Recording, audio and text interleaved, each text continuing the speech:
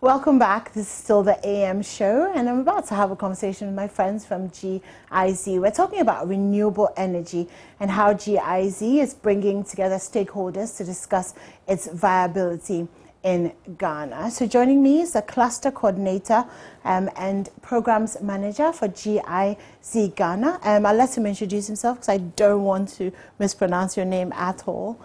So do you just want to tell me to pronounce it for me? Hello. Hi. Hi. It's Tangmar. Tangmar. Okay, Tangmar Maman. Yes, exactly. Yes? Okay, awesome. And also Professor Francis, again, I'm not going to try and pronounce.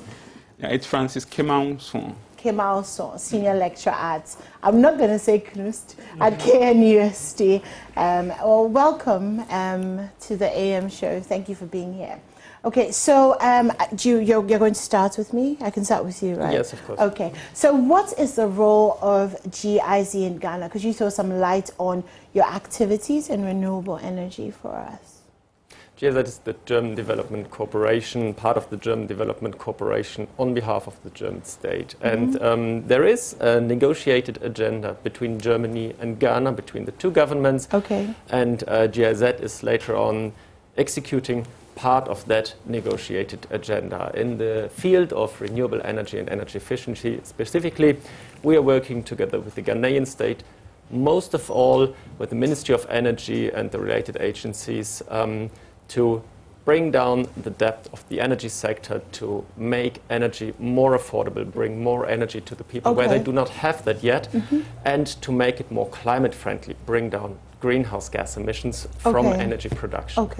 Okay, well that's interesting because we know that our energy debt is quite high at the moment. So it would be interesting to see, I mean, this is a little bit off script, but I mean, when you look at the climate of Ghana, you know, how we handle our energy and the kind of renewable energy that we're producing and stuff, are you hopeful that we're actually going to be able to, you know, make some really some changes that will actually make a difference? Yes, of course, that will happen. That will happen, I wouldn't say in the short term, it will happen in the mid-term. This is the plan of the government of Ghana as well.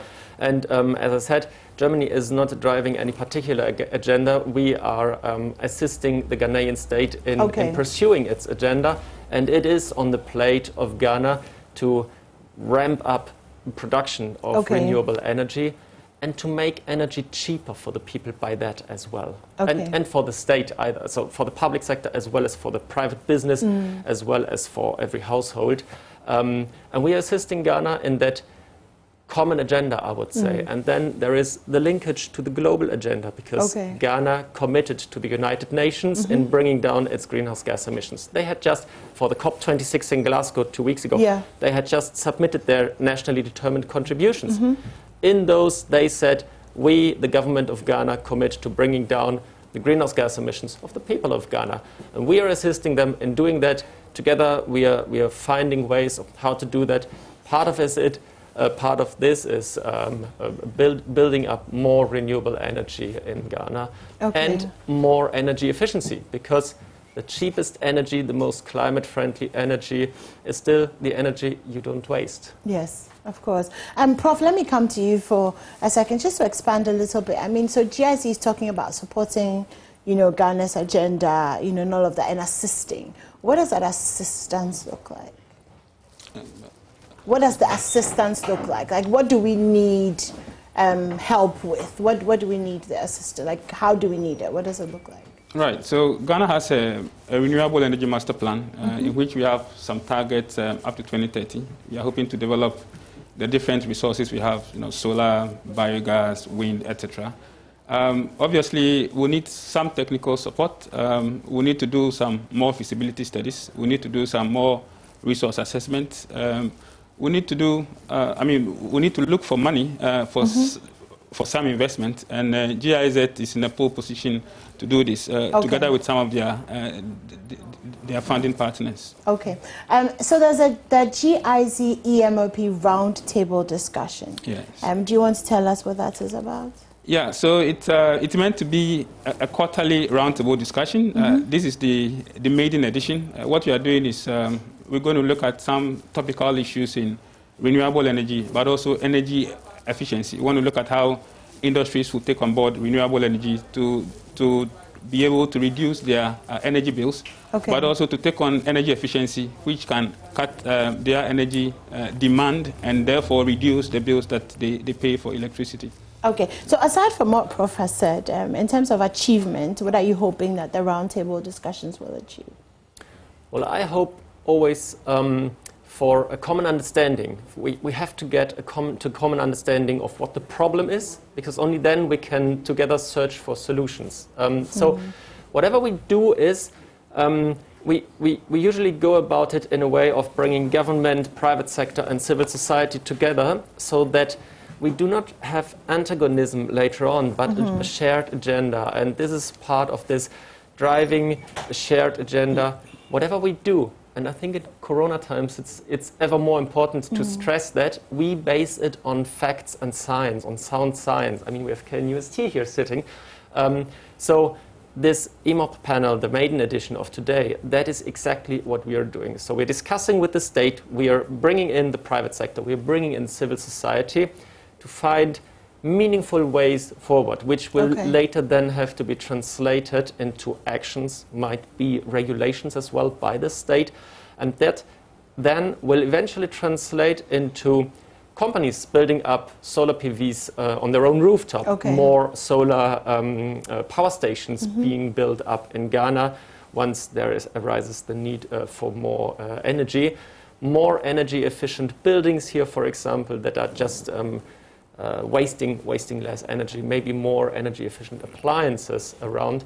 And all that is eventually for the good, not just of the public coffers, but as well for economic development. It makes companies more competitive in Ghana because they have less running costs. And it is always with the view of us, GIZ, helping the state and the private sector to create green jobs. Okay. Prof, do you want to just tell us about who are some of your key contributors to this roundtable? And then after that, you can just run us through, when it's happening, who can come, where it is, how people can get involved. Right. So we have the regulators who are going to be present. The Public Utilities Regulatory Commission, they are the financial regulator of the electricity sector. There is also the Energy Commission, who is the technical regulator. We're going to have a section of the private sector, including the Association of Ghana Industries, because this is very important to them. We're also going to have service providers and their umbrella bodies, like the Renewable Energy Association of Ghana, the Biogas Association of Ghana, and some of the other umbrella bodies for solar, etc. The event is happening at the Malisa Hotel. At the Malisa Hotel, and then we understand it's going to be live on TV, the panel discussion. So there is some space for the physical presence of some who have been invited, but I understand that GIZ is also making available a Zoom link that people can use to join the discussion, apart from watching live on TV. Okay. Sounds really interesting. It is. Anything to say before I let you go? For me, it's really important to stress one thing. The German assistance to Ghana in the field of renewable energy and energy efficiency is about bringing down greenhouse gas emissions. Now, Ghana is not a major emitter in the global context, but Ghana has the potential to be a role model in the entire Western African region. Other countries are looking to Ghana. You're the most developed country here, and this is why we put so much emphasis on Ghana as a country, because we work in over 120 countries worldwide. But I see more than a national interest in what we do. It is of regional interest. It can be inspiring to other countries. I think the government sees that as well. I think the government is well aware of this kind of role model function they can take over, which makes it much more important for us to do a good job. Okay. Well, thank you so much, and we look forward to that. Joining, there'll be a Zoom link available, also be live on TV, so you definitely can't miss it. Thank you so much. We're going to take a quick break. When we come back, we'll be joined by our friends from Pojoba. Don't go anywhere.